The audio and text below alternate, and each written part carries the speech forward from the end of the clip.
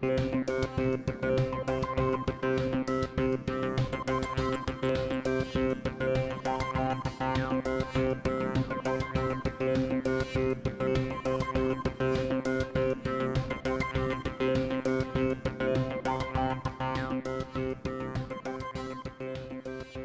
everyone. My name is Michelle Angelo Rocha, and I'm a PhD candidate in Educational Leadership and Policy Studies at the University of South Florida.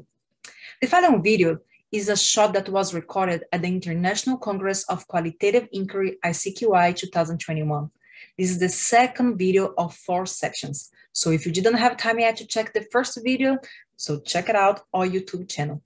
This project was organized by the editors of the book Analyzing and Interpreting Qualitative Research at the interview Dr. Charles Vanover, Paul Mihas, and Johnny Saldaña, and published by SAGE. In this second section, you'll learn about interpretation and writing strategies at the interview. The first presentation is called Memo Writing Strategies, Analyzing the Parts and the Whole by Paul Mihas from the University of North Carolina at Chapel Hill. The second one is Memoing, a core generative tool of qualitative analysis with Dr. Elaine Keane, the National University of Ireland, Galway. The third presentation is Listening Deeply, an alternative to approach to the analysis of focus groups conversations with Jaime Fiddler from the University of Calgary. The Discussant is Johnny Saldaña from the Arizona State University.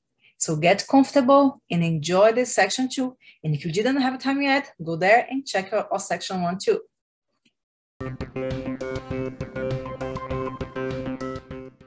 In this second section, you'll learn about interpretation and writing strategies at the interview. The first presentation is called Memo Writing Strategies, Analyzing the Parts and the Whole by Paul Mihas from the University of North Carolina at Chapel Hill. The second one is Memoing, a core generative tool of qualitative analysis with Dr. Elaine Keane, the National University of Ireland, Galway. The third presentation is Listening Deeply, an alternative to approach to the analysis of focus groups conversations with Jaime Fiddler from the University of Calgary. The Discussant is Johnny Saldaña from the Arizona State University. So get comfortable and enjoy this section 2. And if you didn't have time yet, go there and check out our section 1 too.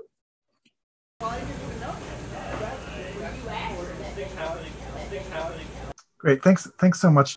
So I am presenting today on memo writing strategies, analyzing the parts and the whole. As we know, there are many ways that researchers make sense of copious amounts of narrative data.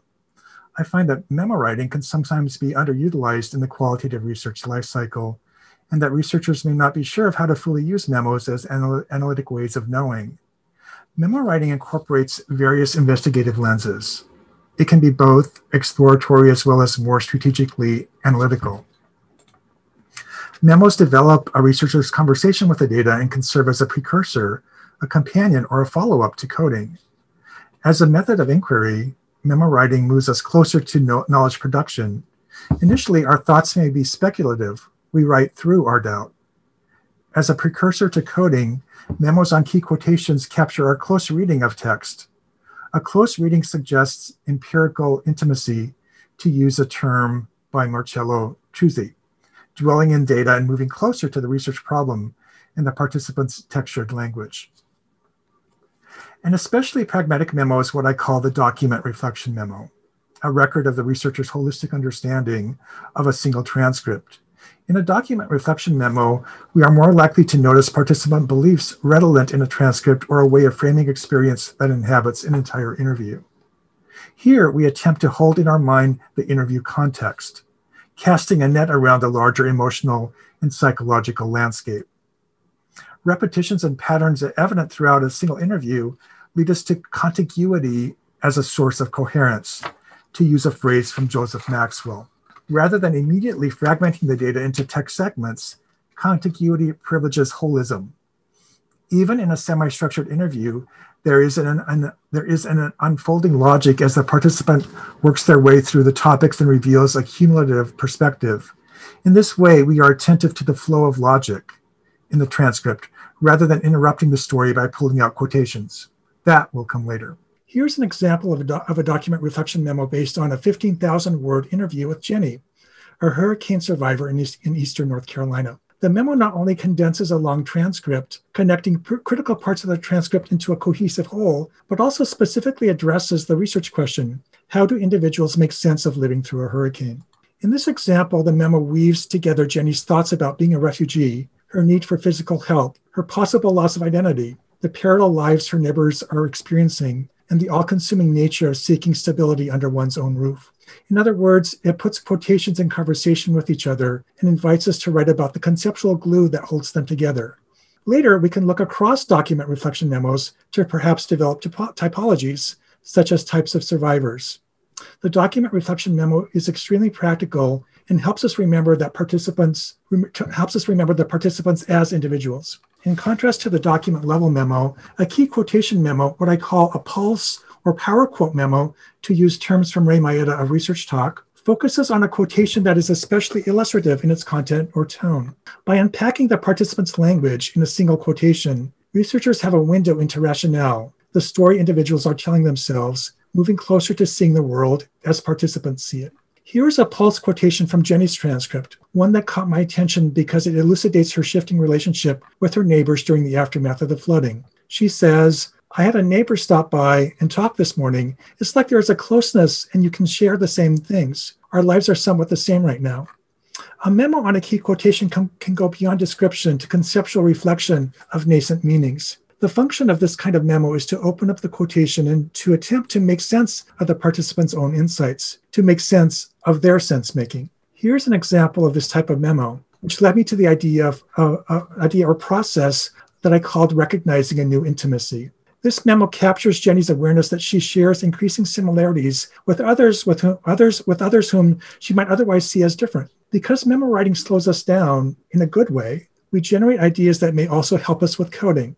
Though we might think we don't have time for these memos, they in fact make us more efficient because they invite us to develop clarity and precision and abstraction sooner rather than later. Key quotation memos can focus on a process, behavior, or implicit or explicit action, how participants act, react, or interact. This memo became a seed for more formal writing once I had reviewed additional transcripts. That is, I developed this memo into a more encompassing memo on a process, recognizing a new intimacy, identifiable across data, where I was able to analyze what activated it, what destabilized it, and what kept it in place. A power quote can serve as a story's fuse box, sparking understanding of how we might read other parts of the transcript. A power quote might also serve as a hinge, partway through an interview, looking forward and backward, connecting the past to the present or to the imagined future.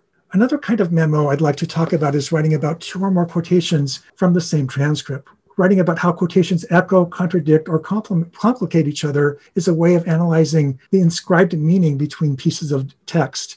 Inscribed meaning points to the arc of meaning surfacing between parts of a transcript. We do not read a quotation in isolation. We read it in light of earlier quotations, as if there is a subtextual arc connecting them. Inscribed meaning is the connective tissue that holds these quotations together in our minds, each quotation unlocking unknowns about the other. For example, in the first quotation below, Jenny discusses time as a resource, how time as a resource has seemed to diminish. In reference to her neighbor, she says, we've not had time to talk to our neighbors to find out really what happened to each one. Later in the interview, she mentions how a FEMA agent did not make time for her. He just didn't have time, she says. It was like he walked through and walked right back out. The first quotation addresses time as a barrier, whereas the second one addresses time in the hands of authority. In the first quote, I see Jenny, due to overwhelm, experiences time as a depleted resource. Finding time for a conversation with a neighbor is now a luxury, something she must postpone. In the second quote, she comments on the FEMA employee's arrogance because he did not make time for her. Assessing similarity and difference between quotations is another source of coherence, as is contiguity. With this in mind, a memo on these two quotations might focus on the tension regarding time. Jenny understands her own lack of time as one of scarcity, but presents the FEMA representative and outsider as someone with control over time. The inscribed meaning between these quotations invites us to look into the tension between these two assumptions. Analyzing these quotations side by side, holding them in suspended inquiry, brings to the surface more clearly that time is capital in the aftermath of a natural disaster. While Jenny is at the mercy of time, she presents authority figures as having control over time. They can decide how many days Jenny has access to the laundry trailer. Hence, they seem arrogant when they are not generous with their time, whereas Jenny sees her own lack of time as insurmountable. Time as a commodity divides the haves and the have-nots. The final type of memo that I would like to talk about briefly is what I call the parts-whole memo. In this memo, researchers take advantage of the connection between a key quotation and the document itself. By connection, I'm referring to how the part can unlock our understanding of the whole, just as the pattern in this leaf reinforces the shape of the tree that it comes from. In art composition, the relationship between the part and the whole is referred to as compositional ellipses. As we see in this figure, the composition makes use of an oval. As we look closer, a larger oval encapsulates another oval, reinforcing this pattern. In other words, compositional ellipses connect and tie together specific elements to create a sense of coherence. In applying this idea to data analysis, we address what a key quotation suggests about the larger contextual document, if and how the DNA of the whole is contained in the part. Here's an example of a quote I used as a flashlight to illuminate the whole. This is from a hurricane survivor, Kurt.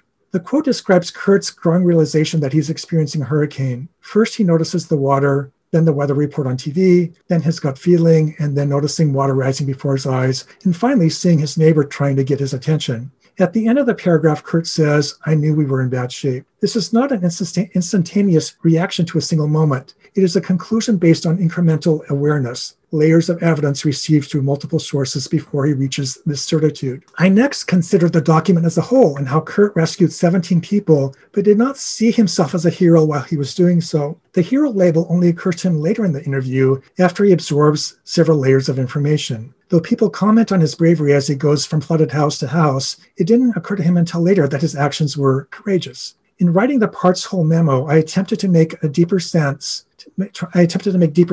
of a process or structure, in this case, the process of cumulative awareness. In this memo, I was able to describe how Kurt made sense of his heroism during the storm. Just as it takes multiple sources of information for Kurt to acknowledge that he is in fact experiencing a hurricane, it takes multiple rescues and cumulative awareness for him to acknowledge in the interview as a whole his larger-than-life heroic actions, and in fact a new identity as hero. These are what writer Charles Baxter calls rhyming actions, actions that are not identical but that sound the same, that share similar characteristics at their core. In other words, cumulative awareness is not simply a code to be applied to a single quotation. It characterizes the structure of the interview itself, one in which the participant comes to terms with a new identity. A parts whole memo can highlight the participant's process of meaning making and document two levels of evidence, the fragmented quotation and the larger content and structure of the narrative taking shape in the contiguous interview itself. So I'm going to stop there,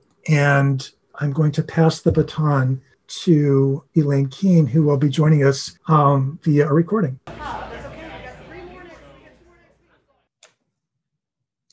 Hello, everyone.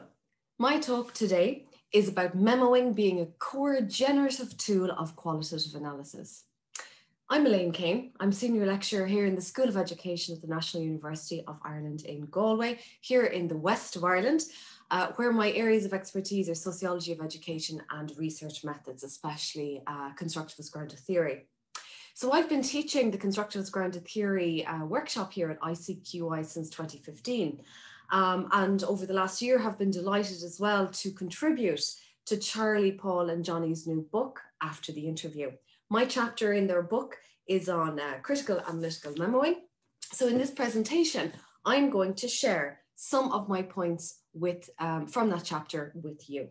Now, given the time difference between the west of Ireland and where you all are in your respective homes, I've decided not to subject you to a live presentation from me in the middle from what would be the middle of the night Irish time, so hence this recording. Okay, so I'm just going to give you a little overview of what I'm going to talk to you about today. So I'm going to start off with some introductory comments just in relation to memoing in general. Then I'm going to go on to two different types of memos that I talk through in the chapter. One, which are kind of preparatory memos, in which I talk about storing the data on a more descriptive level, before we move then to the more conceptual memos, and I'll talk through that. Next, I look at a number of different techniques that you can use in conjunction with memoing, for example, diagramming, and how you can actually use memoing to increase the critical analytic power of your work. So we'll talk about that in more detail when we come on to it. Okay, and then I sum up and conclude. So to start with some introductory points, memoing is a key feature of constructivist grounded theory, but also of many different qualitative research methodologies. You certainly don't have to be doing grounded theory to engage in memoing, as I'm sure you're aware. There are also different types of memos, and they're used in different ways and different methodologies. Now here, given my grounded theory background, I am focusing, and I also do in the chapter, on using memoing to raise the analytic and conceptual level of one's writing and one's analysis. When and how to memo are important considerations. And in this regard, I've always liked Barney Glazer's dictum to stop and memo. Whenever you get an idea, to interrupt whatever you are doing, where feasible, to stop and memo, and to allow yourself significant freedom in that regard. So don't censor yourself, don't worry about correct grammar and so on. Allow your thoughts to flow and try to get them down on paper. Try to capture your thinking. And remember, this is just you in conversation, essentially with yourself.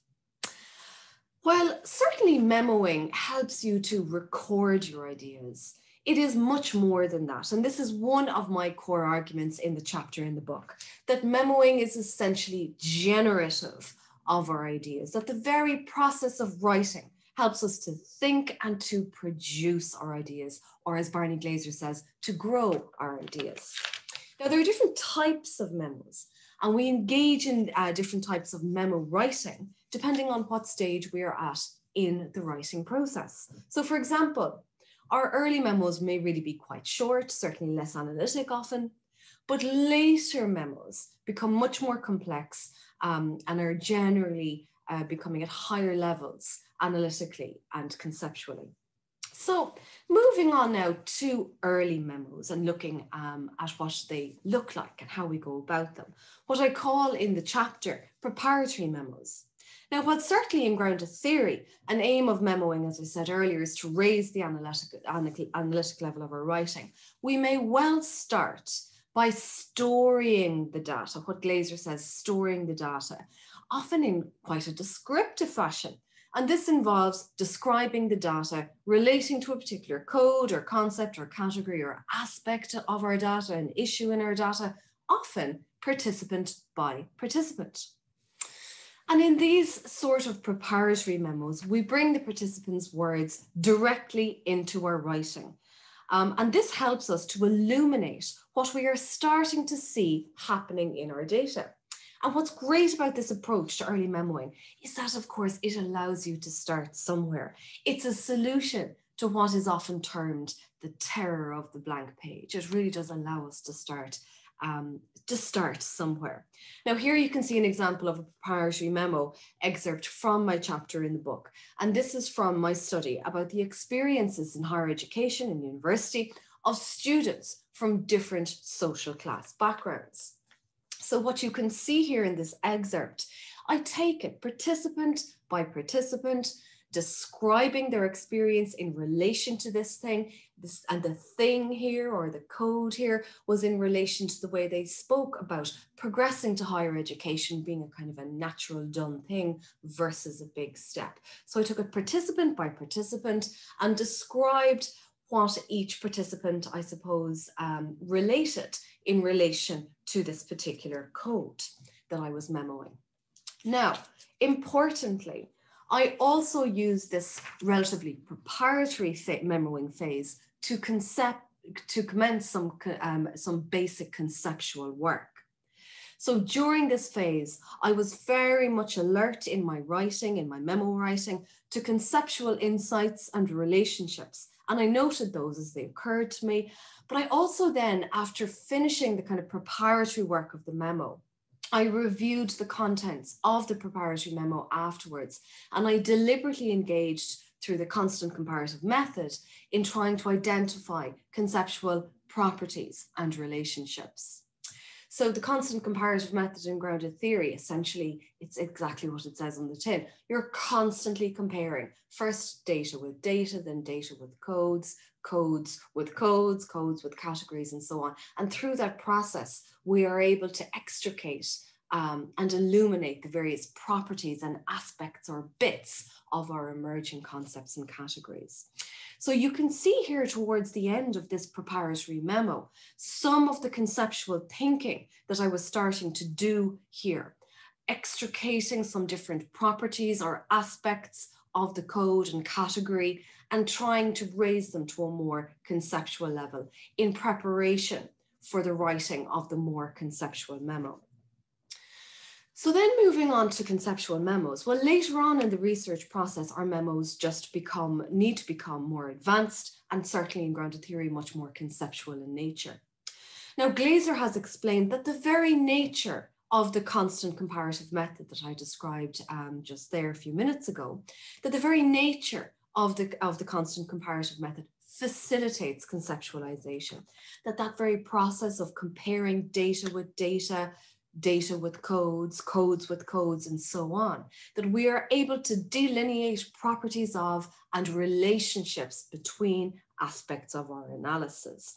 And articulating those processes actually helps us to articulate the conceptual relationships in our data.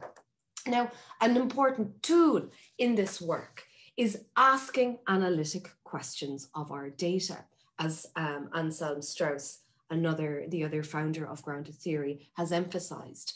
So for example, the sorts of analytic questions I ask of my data in my more conceptual memos include, what's going on here? What seems to have led to this happening? What are the conditions under which this occurs? What seems to have happened as a result of this? And what I have found extremely useful in this regard is Barney Glaser's different coding families, different theoretical coding families, of which there are at least 18, but one of the coding families in particular that I find particularly useful are his 6 C's. So you can see here the causes, context, contingencies, consequences, covariances, and conditions.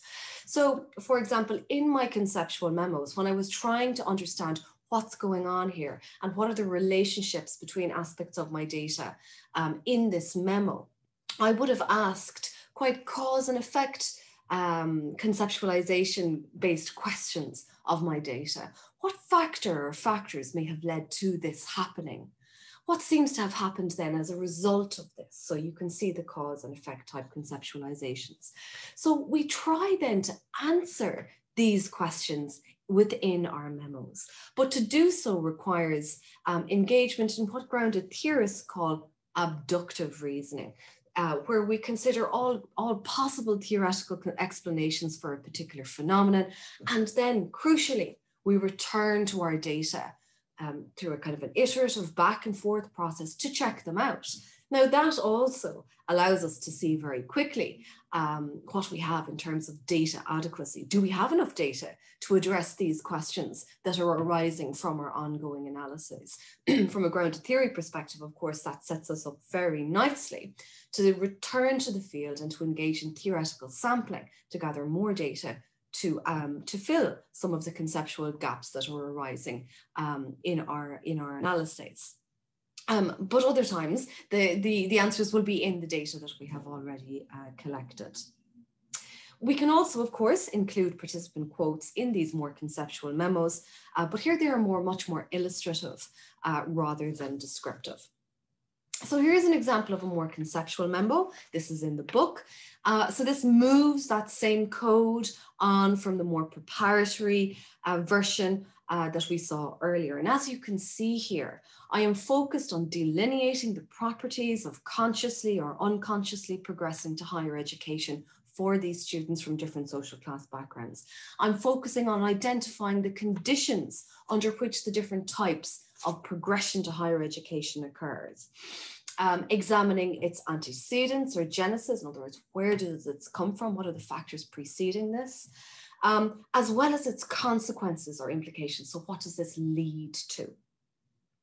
So the questions that I asked of my data here, the kind of conceptual level questions, required me to go back to my data and indeed for some parts to go back to the field to collect more data through theoretical sampling. Now we can also use this level of memoing, conceptual memoing, to consider the application of a particular sensitizing concept. So what we mean by this in grounded theory terms is a key concept from previous empirical research in the substantive area of our research, or from a theory that we feel is becoming relevant, that you're starting to see it in your data. Now, from grounded theory perspective, we certainly don't just paste it on or use it as a code in our coding. Instead, we play with it a little bit. We examine if and especially how it applies, so that perhaps we can further refine that concept, articulate it how it is enacted in our particular area, and thus contribute to the knowledge field. And we do this thinking and writing in our conceptual memos. So moving on now to the role of diagramming in memoing. In this chapter, I also talk about how they have a relatively symbiotic relationship. They support and enhance each other. Now, we can use diagramming at any stage in the research process, and it works wonderfully well in helping us to visualize aspects of our analysis and in thinking more conceptually. Certainly in my own research, in my grounded theory research, I have found diagramming extremely useful, helping me to chart and see what's going on in my data and to clarify relationships. And for me, it is not just to clarify relationships, but also to initially explore them, then going back to data to check them and to clarify them. For me, it has certainly helped to bridge that difficult gap that sometimes exists between coding and then going on to conceptual development. So here's an example of a finished diagram. Now, of course, this went through lots of iterations. This is one that's included in the book. But here I am focused on sketching out the relationships between concepts in the data. Here I was actively exploring the antecedents, or the genesis, the before parts, if you like, what led to this approach, this conscious or unconscious progression approach to higher education. And then eventually, and I explore that elsewhere, the implications for this type of approach to higher education. Now, finally, I move to another focus of my chapter, critical analytical memoing, and how we can use memoing to assist us as researchers in becoming more critically reflexive in our research, and why that matters.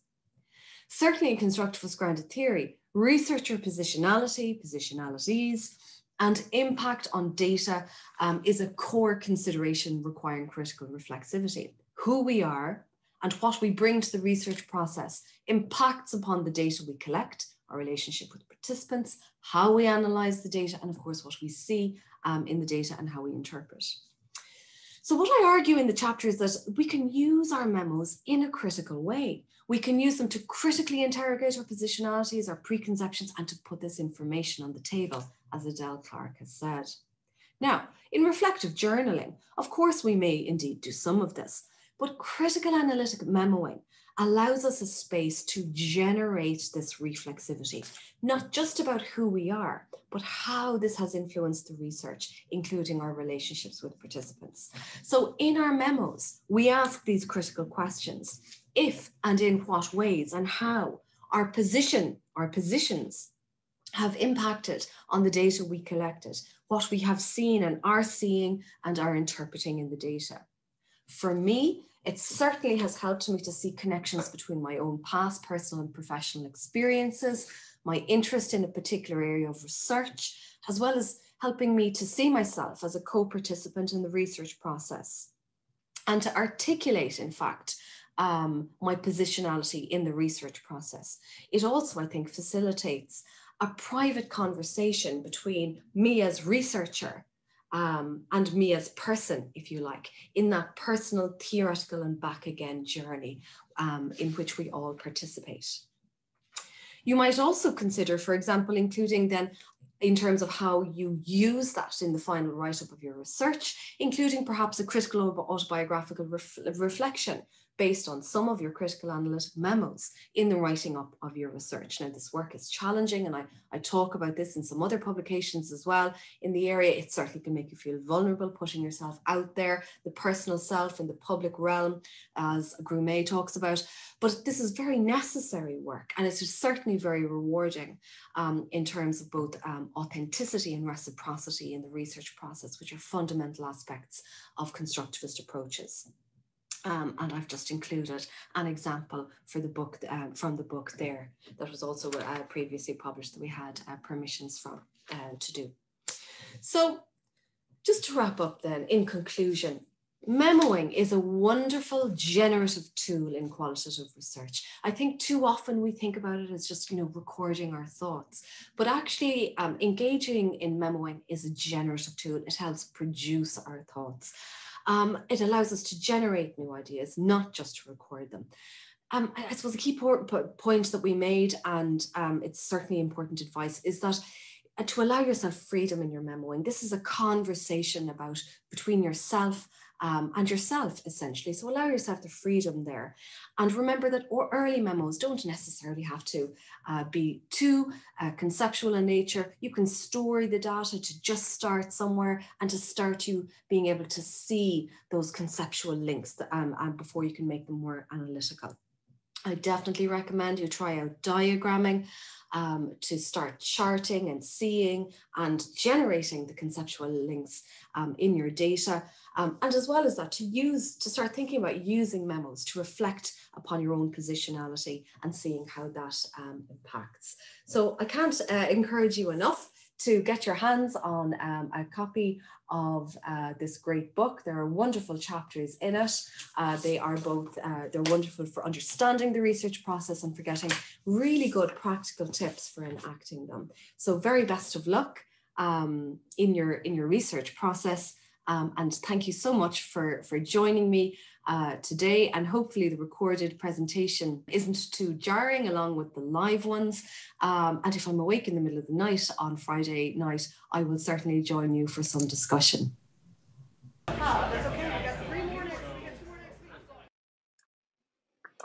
All right, well, really exciting to be part of this session. My name is Jaime Fiddler.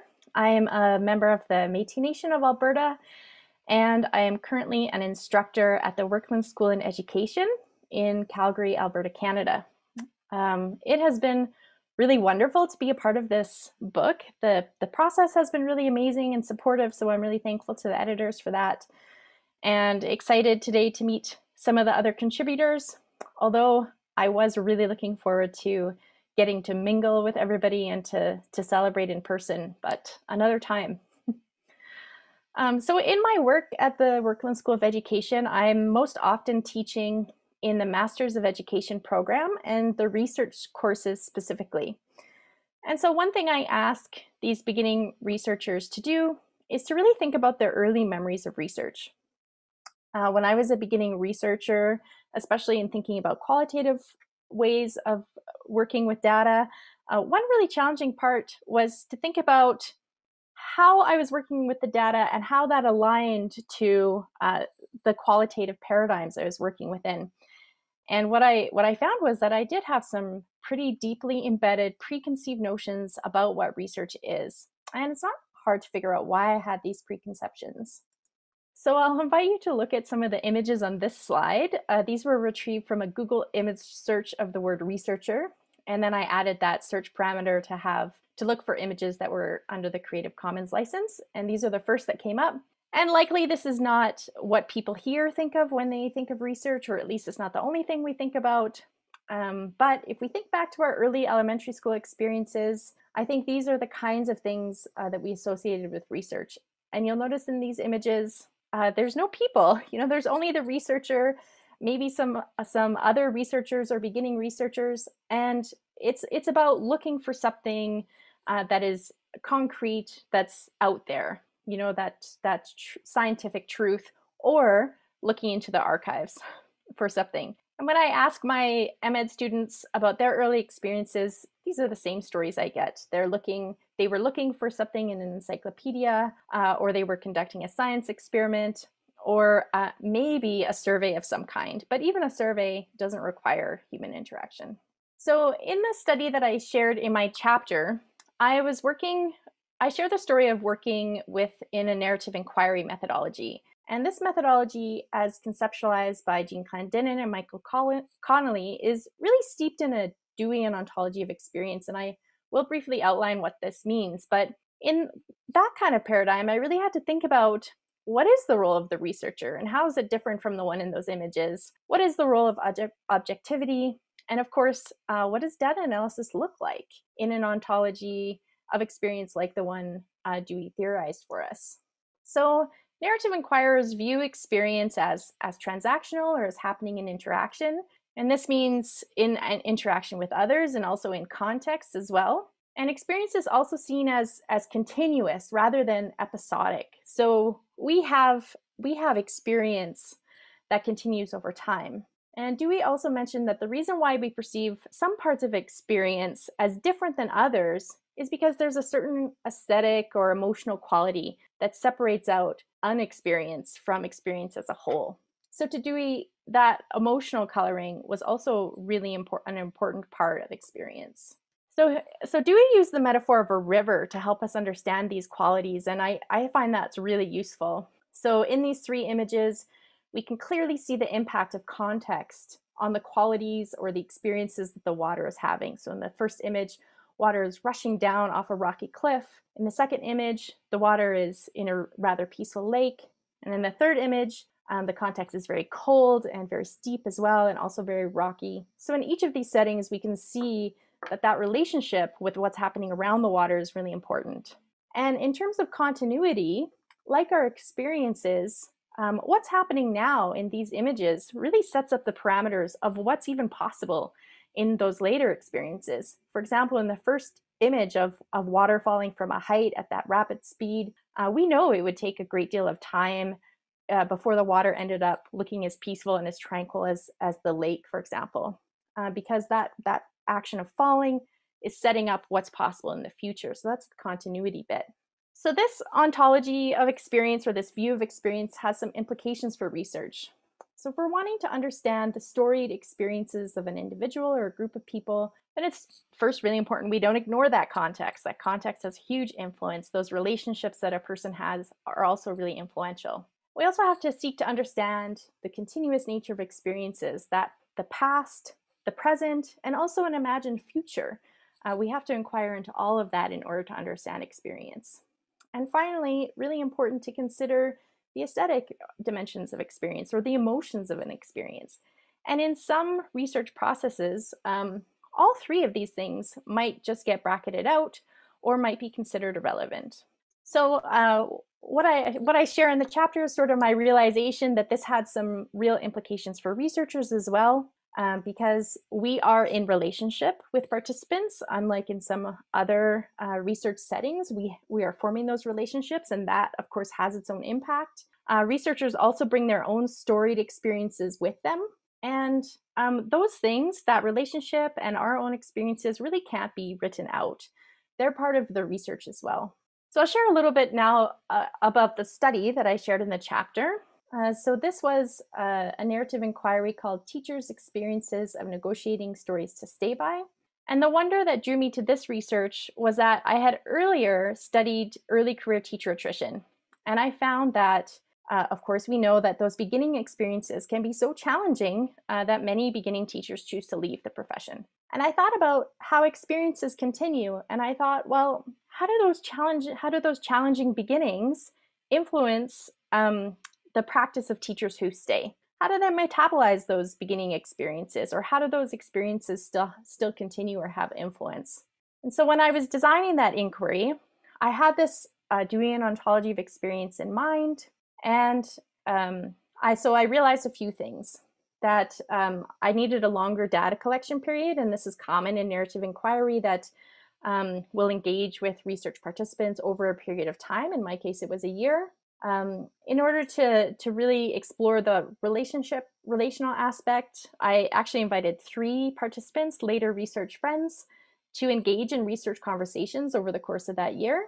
And then in terms of the aesthetic dimensions, I offered during those conversations sometimes some arts-based activities or other activities that would allow us to explore some of the emotional landscape of their experiences. And the other thing was that during our research conversations, I was really careful not to bracket out any discussion of anything that was happening in the lives of my research friend, because I knew that context piece was so key. And then I got to the data analysis part of the research after all of that careful planning. And after the first conversation I had with my 3 research friends, I transcribed the conversation. That was my instinct, and I ended up with a transcript, and I was trying to read it, and the first thing I tried to do is kind of try to sort out what's important and what's not. But yet I had set up an inquiry where everything was important. And I felt like that I needed something a little bit different in this case. So I began to just listen to the research conversations. I think that my own context played a large role in this because I had a really long drive to my research conversations. And so I could actually listen to a 2-hour research conversation in one go and just kind of absorb what was happening throughout the conversation. And what I started to realize was that helped me stay in the conversation in a way that was really compelling. Listening to the conversation also meant that I was re-listening to all those parts that maybe weren't about teaching, but they still ended up being important to the inquiry. In some cases, there were some really rich metaphors in those side conversations that we had. And also that was where a lot of the emotional landscapes of the conversations were as well. Also, I realized when I was listening, my attention was no longer divided. When I was in the room with my research friends, I always had one part of my mind on just creating the experience. So, for example, I made us dinner every time we met. So sometimes that meant part of my brain was watching the oven, or another part of my brain was making sure everybody had water, everything else they needed to be comfortable. But once I was listening to the recordings, that part of my brain was completely gone, and I could just be in the dialogue of the conversation. And that helped me to discover a lot of new meanings and really listen more deeply to what my research friends were saying, and also to what they were saying to each other and how their experiences were unfolding over time. Of course, though, transcripts are really useful because they also guide us to different parts of the recordings. And I quickly realized I needed a way to find certain parts of the conversation later on as I was doing my analysis. So in this example, when was it that we talked about butterflies and having butterflies in your classroom? So that's when I reached back into my brain and I drew upon a technique that I'd learned about in a video ethnography course that I took at UBC with Dr. Lisa Lotzenheiser. Because video ethnographers have the same challenge. They want to review the video of their data, but they also want to reference certain parts of the videos later. So I remembered this method called indexing. And I didn't have very much left over from that course about the technique that video ethnographers might use exactly. So this is likely wildly different, but it was inspired by that. And this process developed over time and it worked for me. So this is an example of an index card, which was actually just a page from the journal I always carried around with me that had those perforated pages, just a blank notebook. And I would listen to the recording again while not driving, of course. And I would just write a brief summary of what each person was sharing. And periodically I would write down a timestamp so that later I could go back and really target a certain part that I wanted to listen to again or even to transcribe. And then occasionally I would leave a little my own thought beside it, because this, of course, this was part of the analysis process, and my mind was going to some of the themes, etc., as I was writing these out. And these pictures just show the little bulldog clips. Each little stack was one research conversation. But then what ended up being really cool is that I could pull out a few different cards from the different stacks because they, I wanted to work with them in writing, for example, and they would lead me back to the recording so I could do some targeted transcription. And the tactile nature of them really kind of fueled what was a creative process. And then when I started moving to research texts, as I mentioned, that's when I was doing targeted transcription. I was often using verbatim speech from our conversations because I wanted to share a little bit of that conversation with the reader and really to invite the reader into that conversation because it was such a generative place. And I would also share the research texts as they were being developed with my research friends and ask, is there anything I've left out? Does this feel like it represents your experiences? So we're able to have those sorts of conversations. And the last thing I'll just mention briefly is just talk about the challenges and also the strengths I experienced with this method. One of the challenges, of course, is you need a great deal of listening time, especially if you have quite a lot of research conversations recorded. And it is a different feel than transcripts, so it might not always be the best or most expedient way to work with research data. In this one particular research setting, though, I think one of the benefits that ended up being really important for me is that I really felt like I was honoring the stories and experiences that were being shared with me, because I was really deeply attending to them, and not just the substance of them, but also the quality of them. When I was listening to the conversations, I could hear that emotion, tension, happiness, frustration. So I was really attending to that aesthetic understanding of experience as well. I'm just going to share my own comments first in response to the presentations, and then we'll open it up so that Charlie can facilitate the discussion with the people here. One of the most insightful quotes I ever read was by case study methodologist Robert Stake, who said that good research is not about good methods as much as it is about good thinking. And when Paul Mihas was giving us his presentation on memo writing, one of the things that I think is wonderful is that he gives us very specific guidance. When I read his chapter and I saw the very specific methods that he was outlining, he was helping us with the double hermeneutic.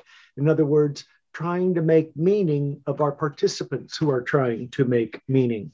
One of the things about Paul's writing is that he is brilliant and insightful.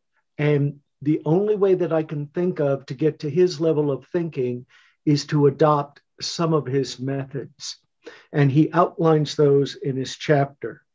So good thinking is, I think, a result of good methods. So follow Paul's methods in order to get to those higher levels. One of the things about Elaine Keane's presentation was saying that memoing is generative. In fact, writing is thinking, according to some of the people who study that.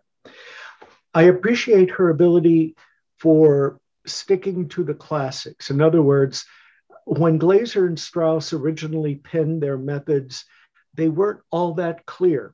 And I think what Elaine Keane does for us so wonderfully in her chapter is provide that streamlined how-to way of exploring grounded theory, because it's through the primary sources of Glaser and Strauss, who weren't all that clear, she's able to provide us that clarity and focus, very much like Kathy Sharmas did with her writings in grounded theory. She reminded me that the classics never die.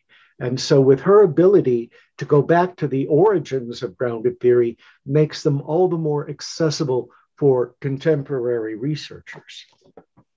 I had the honor of working as editor of Jaime Fiddler's chapter. What I was so moved by was her storytelling. In other words, she was telling a story about how she got the story. It was honest and it was vulnerable. She found a beautiful balance between her as the researcher, as a character, and her participants as not the supporting players, but as co-researchers, or as she calls them, research friends. She has a wonderful conceptual framework by staying with the Deweyan concepts throughout her work. And look at those cards. Did you see those cards with the bull clips? I was at the dollar store and I picked up some index cards myself just because I thought if they're good enough for Jaime, they're good enough for me. And so I did that with my own work.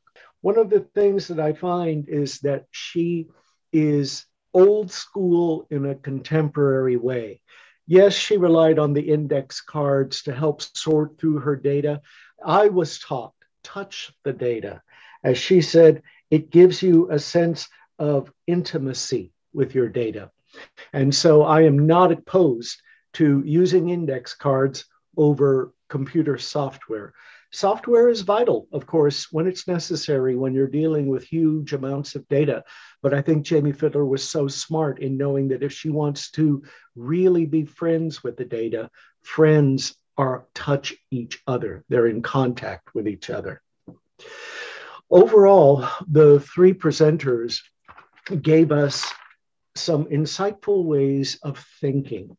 And what I was really impressed with in this book was how we stuck with a very strong how-to through line. We wanted to make the book as pragmatic as possible. And the three presenters that you heard today disclosed their methods, which is so rare to find. Sometimes in analytic works or general textbooks, we get a gloss of how they did it, but we don't really have the details. Here, you have three examples of three wonderful, insightful researchers giving us their ability for transcending into good thinking. Charlie, I will pass it on to you for group facilitation. Hold on. And maybe my first question will be just building on what Johnny said. If Paul and Jaime could talk about the relationship in their own work between thinking and method, and talking about how did your methods shape your thinking? How did your thinking shape your methods? So I guess I will start. I've always thought that I've always had trouble divorcing analysis from the writing process. I've always felt that writing through something was the way to know something.